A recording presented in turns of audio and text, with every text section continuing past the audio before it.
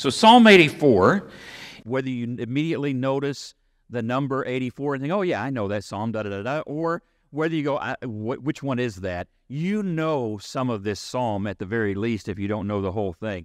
A lot of our songs actually come right out of here. This is just one more of those psalms where we may not sing what the sons of Korah who wrote this song and were temple musicians, we may not sing exactly the way they sang it. Sorry, I should have gotten that right. I was just in Lubbock yesterday. You would think I'd have a little more twang. We may not sing it to the same tune, but we sing this with the same heart, I think.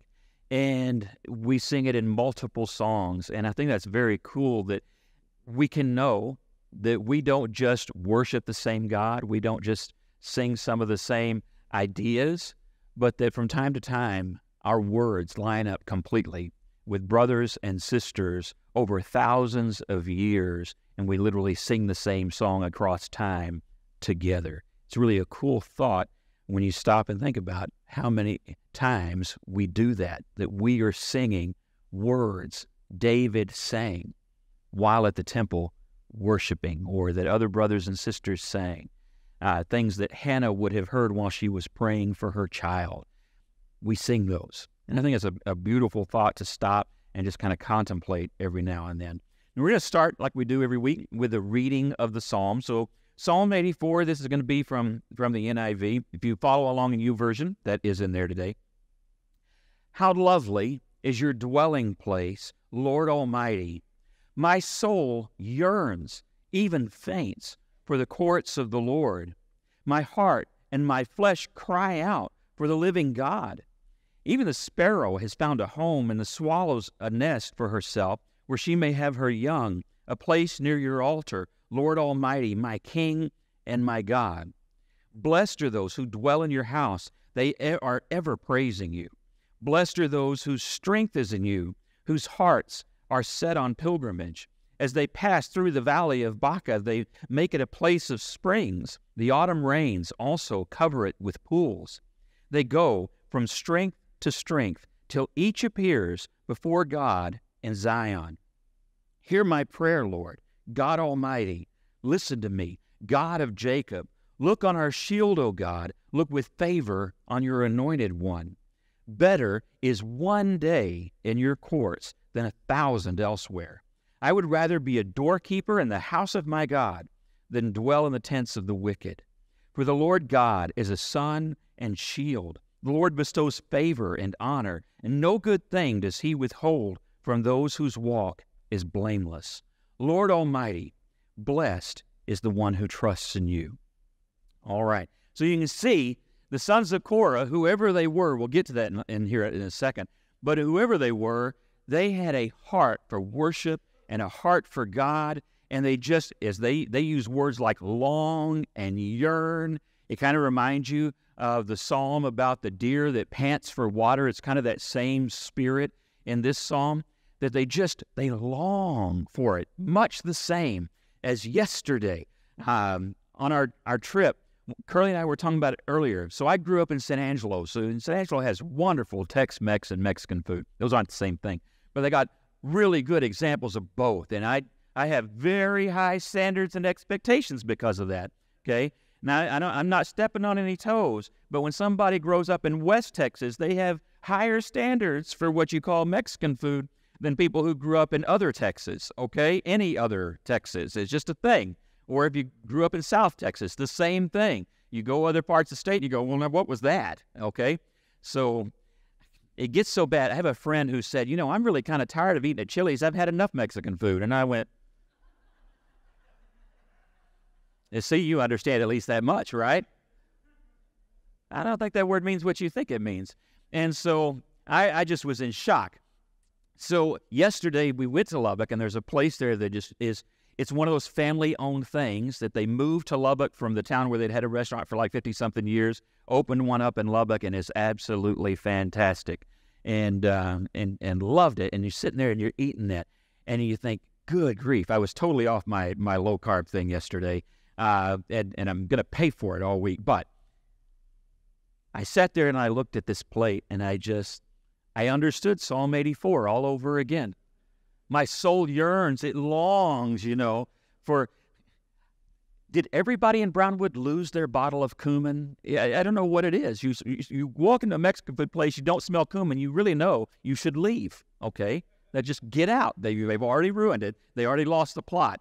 Anyway, so this was just like heavenly levels of cumin all over my plate. It was wonderful. Very, very good.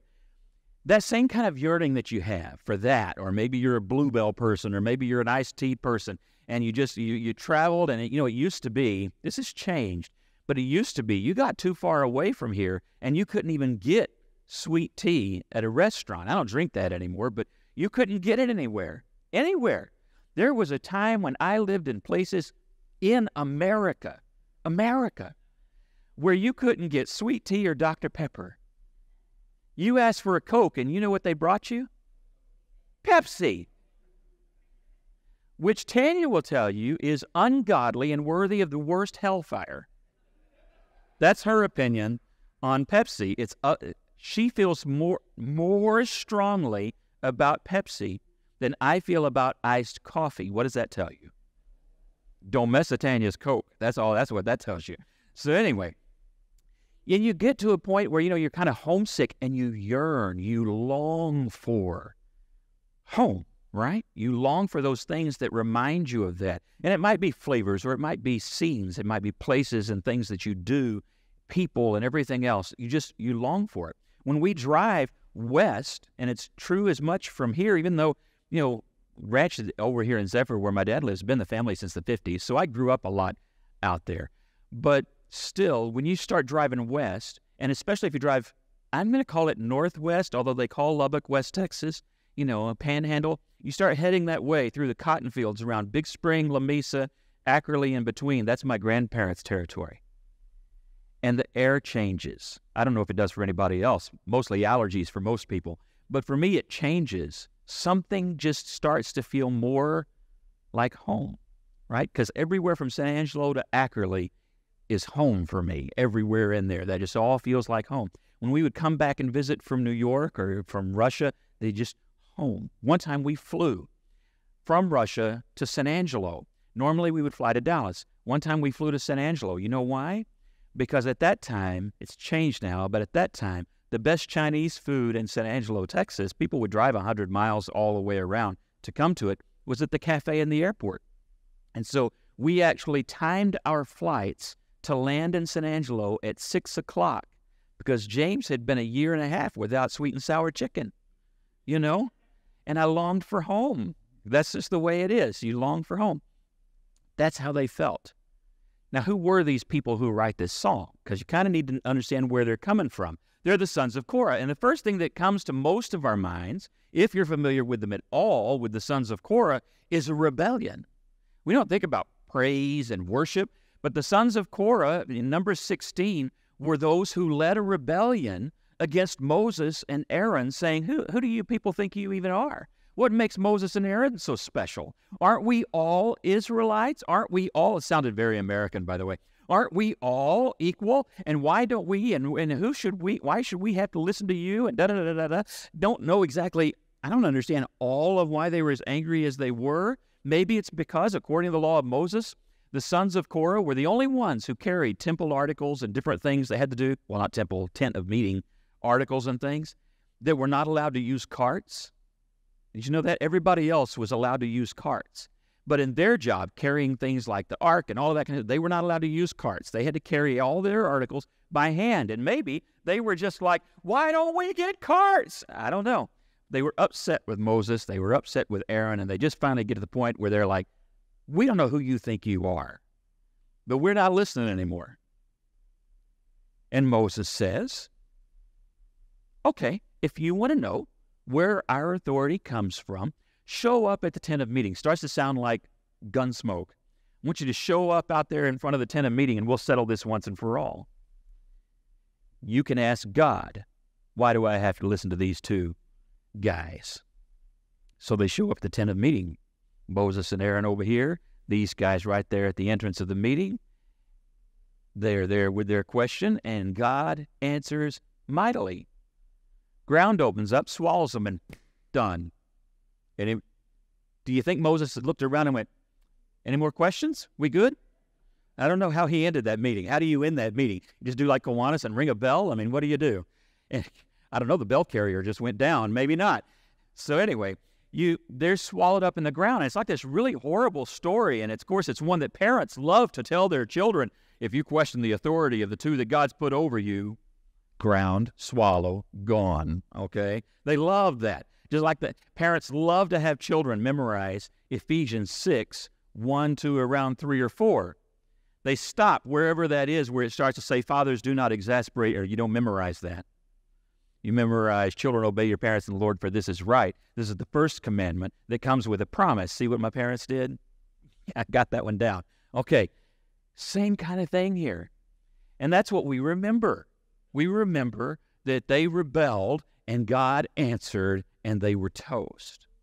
We kind of forget that there were sons of Korah who did not join into his rebellion. There were others that stood off and watched and went, I don't think this is a good idea, guys. And they survived. We hear about them later in the book of Numbers, and they went back to their job. They took care of the things of the temple and carried the tent of meeting at this point, and I say temple because it carried on into the temple age. And they did their job. And they became, a lot of them, musicians. They became the temple musicians, and when you read, play the harp and the lyre, well, this is the guys who would have done it. And they would have been people who had a choir there when David says for the choir, and sometimes he says for the sons of Korah or for Korah. This is what they're talking about. This group of people, this group of men that sang and played and wrote songs and psalms for temple worship out in the courts of the temple. So we have about, I think it's 13 or 14 of their psalms. Of course, this is one of them. And we can see what they wrote and what they sang about. And it's very different than the tune that their forefathers who were swallowed up whole in the ground. Very, very different tune from those guys. It's not whining. It's not complaining. It's not griping. It's not rebellious. It's faithful. It's praise. And it's a longing to be with and be right with their God. Okay, so we're going to look at this. There's just a few sections to this psalm that I think are good to kind of break down and look at one at a time. So today, I'm wearing my Hawaiian shirt. You might have just thought, well, he's getting awful lax. Well, no, there's actually a purpose to this. I am kind of wearing one of my illustrations, so which I don't mind doing, but that's kind of what I'm doing. So I got my Hawaiian shirt and my jeans and my hoodads or whatever they're called, and I feel pretty relaxed because my mind went, and looking at this psalm, where's one of the places that I love to be, place where there is always worship and praise. And it's on this hillside. This is a hillside in central New York at Camp Hunt's, the oldest Church of Christ Christian camp in existence. And on this hill, it's not anything all that special. You're not missing much if you can't quite make out the picture. It's just, except that it's green. I thought I would give you a little bit of green. Y'all remember what that looked like when there's rain? Pray. And this picture was taken in a drought. That's what they call drought in central New York, okay? So really nice and green. But none of that's really the important part. The important part is the people gathered on the hill. This is during a camp session. We went and taught last year for a week at the camp. My favorite time is actually either to be there at that camp session or at the men's retreat. In September, they'll have a men's retreat. And I was looking at their schedule for that the other day and seeing what they were not going to get to go, but I was looking at that and thinking, memories and things of being on that hillside. Whatever your place is that's like that, where you go and you worship God and you have fellowship with your brothers and sisters in Christ, where you've said at times, it could be a class, it could be just a lunch you have with brothers and sisters now and then, whatever it is, wherever it is, where you just every now and then stop and go, man, if life could be just like this every day, it can be a worship, just some Sunday, everything just hits you just right. And it's a worship service or something like that, or having your grandmother when you were a little kid, have you sit on her knee while she read you a Bible story, those kinds of things where you just remember, I wish life could always be just like this. Because when it's like this, boy, I know I'm in the presence of God. Everybody has those times and places and can have those times and places. And this is what they're writing about. They're writing about, I long to be at that place, at that time, and in that moment with my God. And we long and we hunger and we thirst for that. People who grew up going to Christian camp, maybe you still go, that's a thing for you. You know exactly what I'm talking about. Because everybody who ever goes to Christian camp seems like at some point goes, man, I wish it could be like this all the time. But Friday always comes, or Saturday always comes. At some of them, they break out Michael W. Smith, Friends Are Friends Forever, and half the people boo-hoo like they're at a funeral, and everybody has to go, oh, we got to go back to real life. Somebody from the 80s always starts going, back to life, back to, it happens every single time. That's what always goes through my head driving back. That's scary for you, I know, but that's what happens. You got to go back to life. And they felt the same way. And it's written into this psalm. So let's look at this. First, they long to be at the temple. Verse 3, even the sparrow, they get jealous of the sparrow. The sparrow gets to make a nest up in the temple, and you can kind of picture that, can't you? Picture what you believe that the temple looked like from those pictures and illustrations you've seen of what the temple looked like, and looking up way up high in Solomon's temple. Way up high up there is a sparrow making their nest, just like those birds try to make nests on your back porch every now and then. We have a constant mess of birds constantly trying to make nests on our porch. He goes, I give anything to be a sparrow that gets to live right here at the place of God's worship and the place of prayer and the place of His presence. Wouldn't that be awesome? And they say, blessed are those who dwell in your house. They are ever praising you. Verse 5, blessed are those whose strength is in you, whose hearts are set on pilgrimage. This is an interesting phrase because we don't do so much pilgrimage in the way that they did. So once Jerusalem was settled and established, the place where God kept saying, once you get to the city that I will choose, once they got there and the temple was built, people made pilgrimages to come to Jerusalem. We kind of think almost like every Jew lived in Jerusalem. It's not true at all. They lived all over the Middle East, and certainly by the time of the Gospels. I mean, they're everywhere the Roman Empire was, and they find things that show they were in China. So you've got people all over the place. But what did they do? They would always say at every Passover, they would end it with next year in Jerusalem, because it was a longing to go to Jerusalem and to be in the place where the temple was, before that where the tent was, the tabernacle. And they longed to be there. And so these sons of Korah are writing about that pilgrims love to come and to visit where they know is the ark and the presence of God. And blessed are those whose heart is set on pilgrimage, who have determined, I love the Lord, and I'm going to go back every chance I get. And then he uses this phrase. It's down in verse 7. They go from strength to strength till each appears before God in Zion. And I was looking at that, and I thought, what does it mean by they go from strength to strength? Let's go back to verse 6 and catch something else that I think it helps us understand. As they pass through the valley of Baca, they make it a place of springs. The autumn rains also cover it with pools, which we could use some of that right now, right? Valley of Baca, we don't know where that is. We don't know what are they talking about. You can't go back to your little Bible map in the back of your Bible and find, the Valley of Baca, there it is. This valley, the name of it just means the valley of, it can either mean willows, but that doesn't make sense to any of the scholars. They think it probably is its other meaning, which is the Valley of Baca, which is the valley of tears and mourning. They go through the valley of tears and through the valley of mourning. Think about it this way, like Psalm 23, the valley of the shadow of death. They go through what? Life. They long to be in the place of God's presence. They long to be in the temple. They'd love to be the bird, but they keep having to go through real life. Does that seem familiar? I'd love it if every day was like the best day at Christian summer camp ever. It's not. It's not.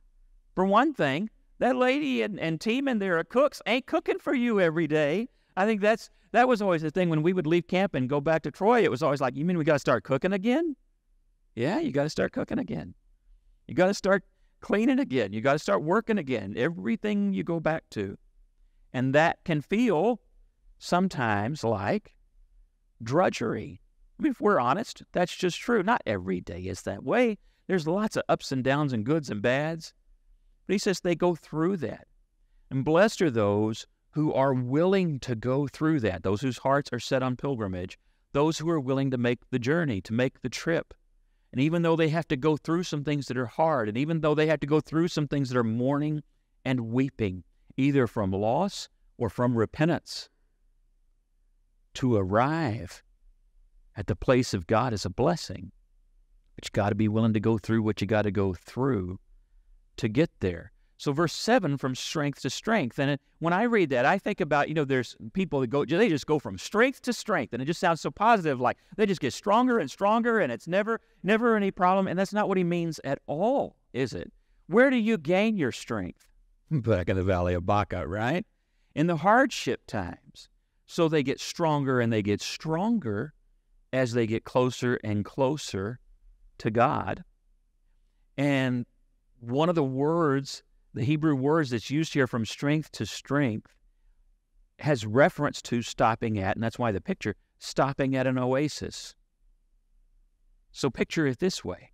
On your pilgrimage, you go from oasis to oasis, being refreshed and being strengthened, being revived, stopping, drinking again from the living water, stopping and getting again some rest and some time. We were watching the other day a YouTube video. I don't know if y'all are familiar with any of you who are into motorcycles and stuff. Itchy Boots is a YouTube channel. This lady rides her motorcycle, adventure bike, literally all over the world.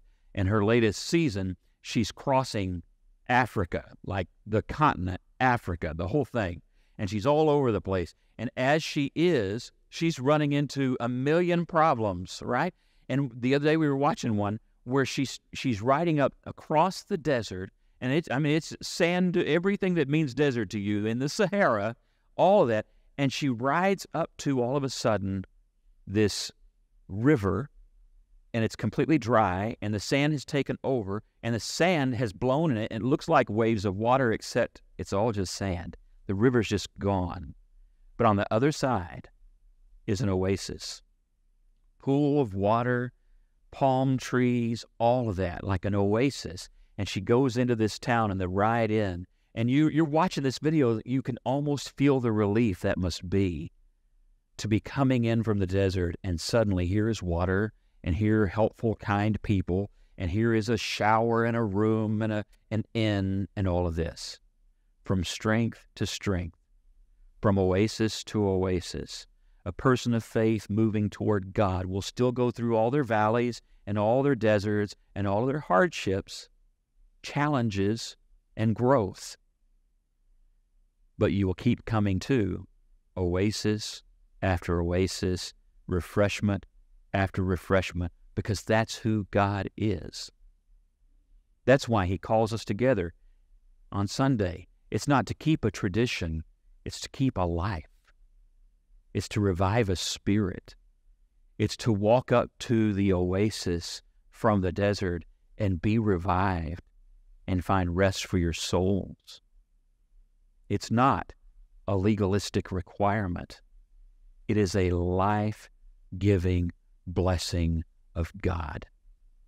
So from strength to strength, from oasis to oasis, they go until, and I love this image, until each one of them, one by one, leaves this life and finds themselves appearing before God in Zion.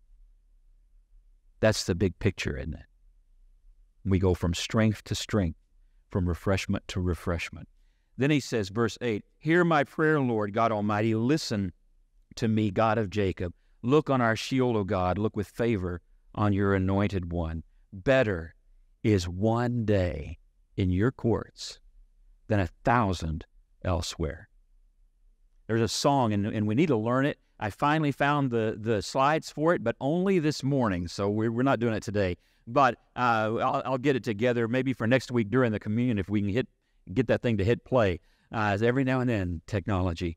So we will learn this song, but there's a song written, Better is One Day in Your Court Than 1,000 Elsewhere, written by Matt Redman. Well, really, written by the sons of Korah and adapted by Matt Redman and Halal. They sing it as well.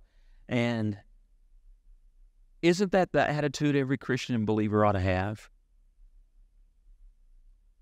That to know God and to spend even one moment in worship of God, one moment in prayer with God, one moment in the Word of God, one moment in the Spirit of God, it's better than 1,000 anywhere else.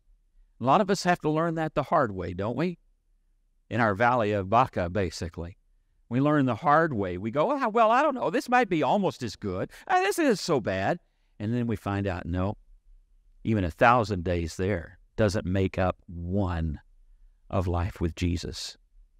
And so we long and we yearn. But we don't have to long and yearn out in the desert forever, do we? Because he calls us to him at every oasis. He calls us to him in the big picture to appear before him. And then the question becomes, am I making the journey? Am I following Jesus? Because if you follow Jesus, this is where you go. You end up at the place of living water that revives your soul. You end up before your God in Zion. And you do not end up before your God in Zion afraid that he will reject you. When you follow Jesus, you show up ready to praise and ready to join the sons of Korah in that praise in the courts of your God, because you're home.